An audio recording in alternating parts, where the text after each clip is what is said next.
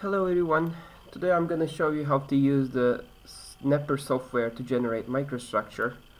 NEPER is a piece of software that's created to generate polycrystal meshes or different for different purposes, different microstructures. You could download the software. It's a free software. It's a Linux software, and it's written by Roman Quay. And I think it's a really nice software. One of the big advantages is that you could use tetrahedral elements with this software. It has I'm going to use only 3 modules, and I will use just simple functions to create the RVE,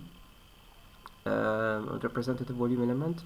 So it has a tessellation module, which is to create the grains, and it has a meshing module to mesh those grains, and also visualization module to visualize the tessellations and both meshes. So I'm going on back to our website.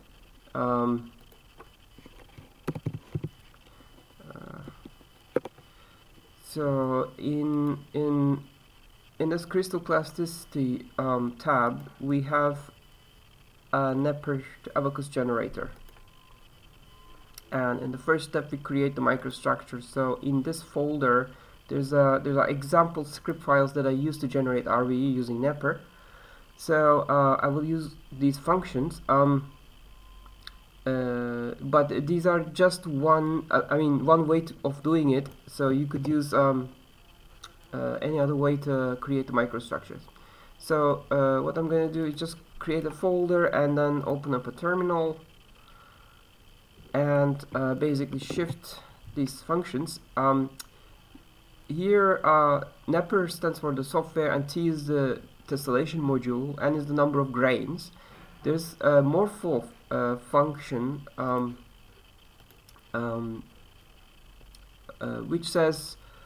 which is about the statistics of that grain structure. The software has a really good documentation, so you could find everything here.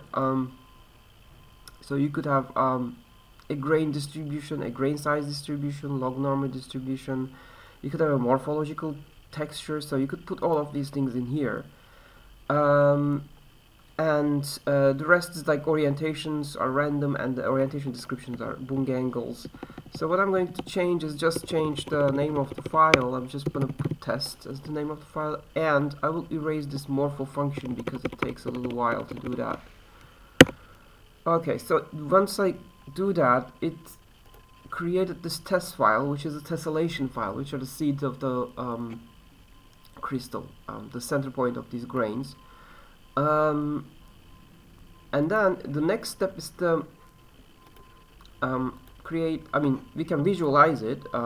Let's try to see that. So I'm going to copy the next line, paste it here. Well, our file name is different now. It's just test. And here we have this tessellations created. And to create the mesh, we use the M module. So I'm going to copy the next line. And here there are a couple of things. We could create a hexahedral element. We can specify the element type and the order.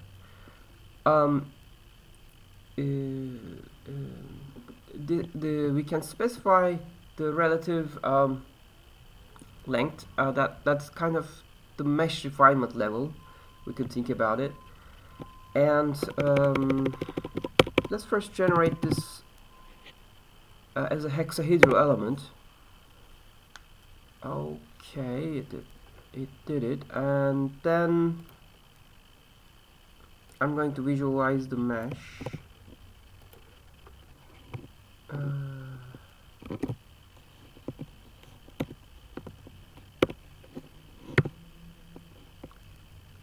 Okay, and this is abacus hex, and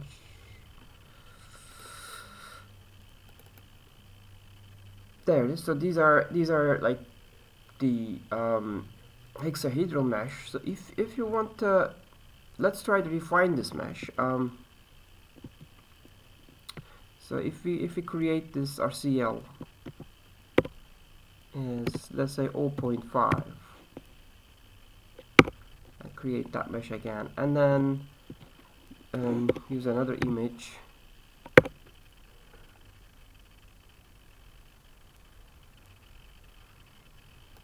And then it created this third one. So see that now the mesh is refined. The other thing we can try is just to create a tetrahedral, which is a great really strength of this software. You could create tetrahedral elements. So let's do that. So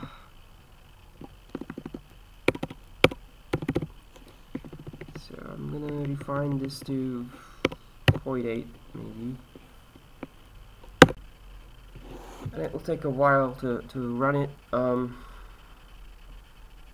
The help file, as I said, it's quite strong. There are examples on how to create the tessellations. So here you can find many different ways of doing it. So check this out. So like I said, I'm just doing it as an example. Using very simple case. Yeah,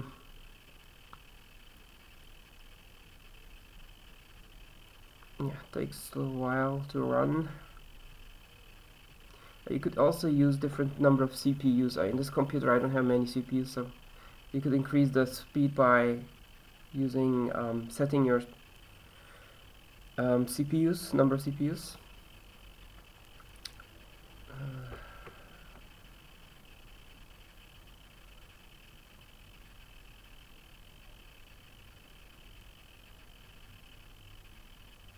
Okay, so it's done, and then I will try to create the visualization file, which is in this case, let's call this image 4, and the mesh file is tet. Okay, and there we go. There it is, the tet files.